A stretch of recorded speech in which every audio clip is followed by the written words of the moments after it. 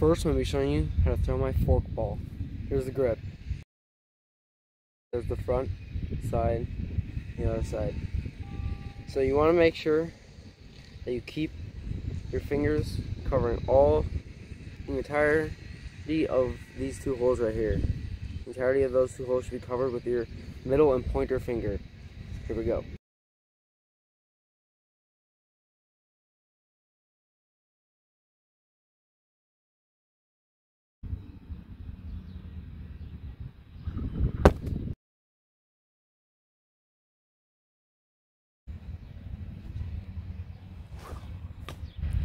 Okay, so my tips for this one is you want, when you're holding it like this, when you're throwing it, you want this to face straight.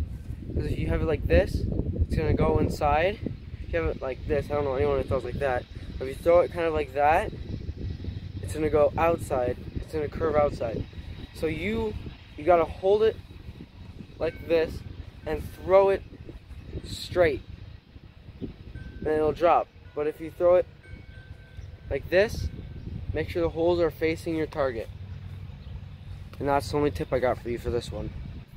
Next, I'm going to teach you how to throw my slider. So this is the grip. Middle finger across the holes on the top, and the pointer finger on the side, and the thumb can be right there, right in the middle basically, on this crease right here. And then your other two fingers are just back here. So, here we go.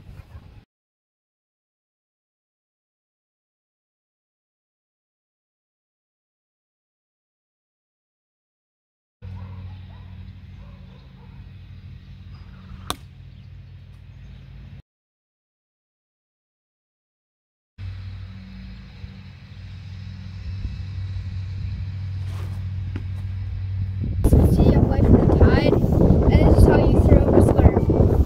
So you want to throw it like this, with like this finger on the hole thing, and then just rest these two fingers on this side, and then when you throw it, you're